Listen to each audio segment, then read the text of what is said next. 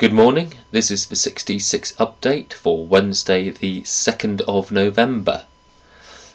Today will be about shootouts mostly, more getting things ready. We're trying to sort of get shootouts towards a final product, and we have lots of sort of half-written, half-complete rules and things like that, which need to be brought together into actually a coherent product. Yesterday I spent some time on this and tidied up a lot of the cards, particularly for terrain cards for games used, just improved their layout a bit and generally gave them a bit of a polish. I also created a new character for the game, an infantry trooper who uses a musket and a bayonet as his weapons.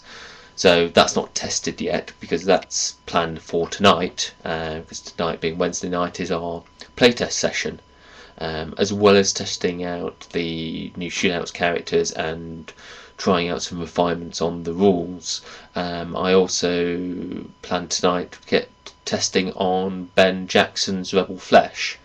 He's been developing this sort of modern horror setting, and he wants to test out some of the monsters tonight, so we'll do some of that as well as some shootouts tonight. So getting ready for that will be part of today, working on shootouts, also getting ready for IndieCon, because tomorrow about lunchtime we'll be off down to Dorset to for IndieCon, which runs from Thursday to late Sunday. So that's good.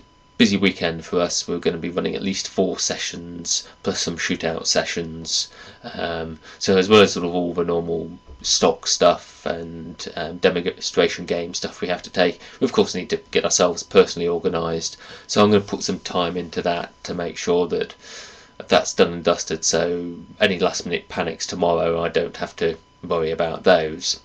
So lots of stuff about getting ready today, and just get on with the playtest later tonight. So until tomorrow, have a good day.